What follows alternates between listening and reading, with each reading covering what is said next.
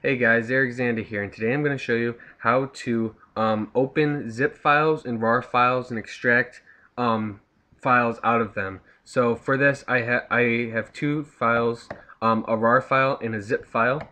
And if you have Windows 7 or Windows 8, you should be able to, for a zip file, easily without downloading any extra software, right-click it and just press Extract All.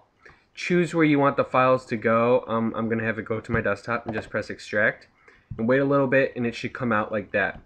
But so for just zip files, all you have to do is right click it like that. But for RAR files, you're going to need extra software to do it. And the software that I'm going to use is WinRAR, and that's what I use for all of my videos.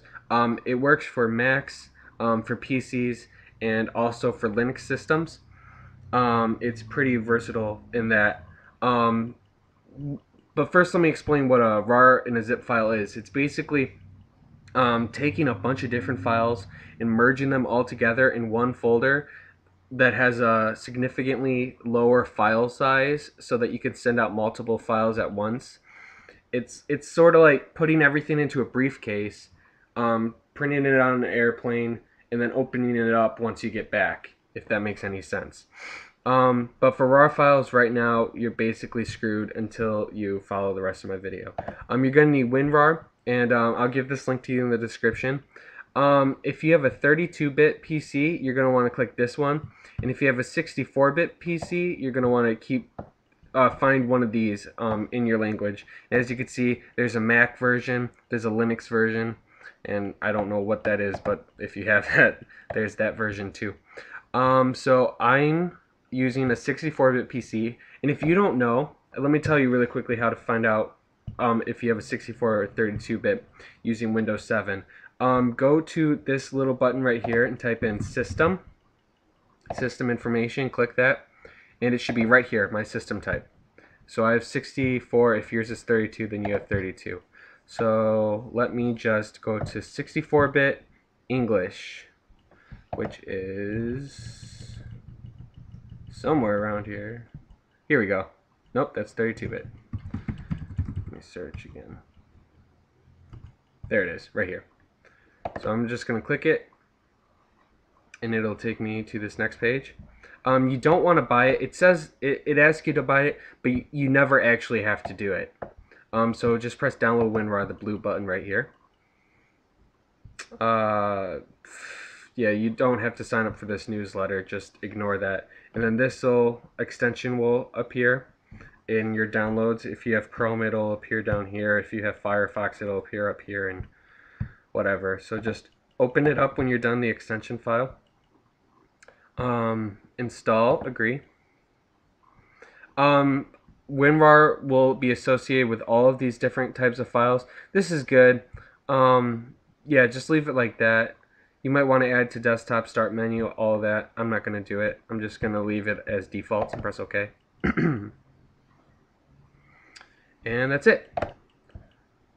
And now you have WinRAR installed. So now, as you can see, I go back to my desktop, and all of a sudden, the zip and the RAR files both look like books. Now this RAR file, if I double-click it, it'll open, and all the pictures that are inside will appear up here.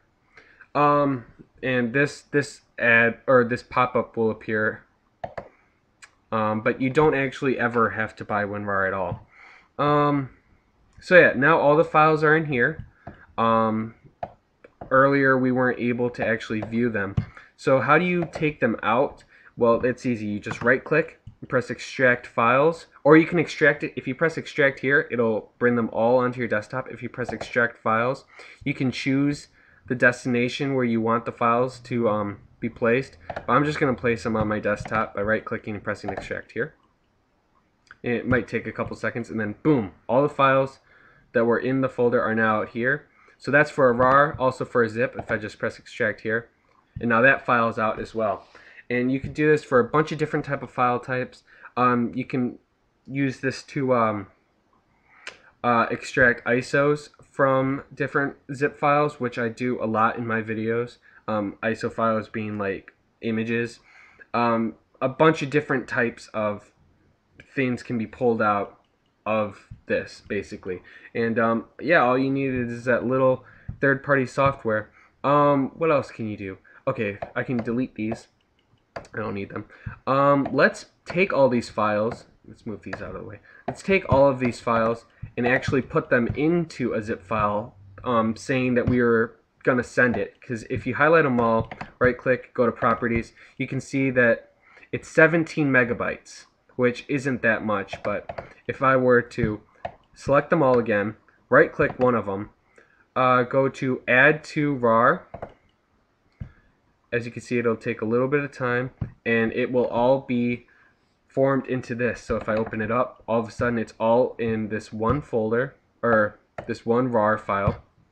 And if I right click that file, go to properties, now it's only 717, which is less than half of what it was before. So if you were to want to send all of these files away, like through email or something, all you have to do is send them this one file, and they'll be able to open it up and view all of them. So that's basically what the basics of what WinRAR does. I hope that this helped you out. If it did, be sure to rate, comment, subscribe. Thanks for watching.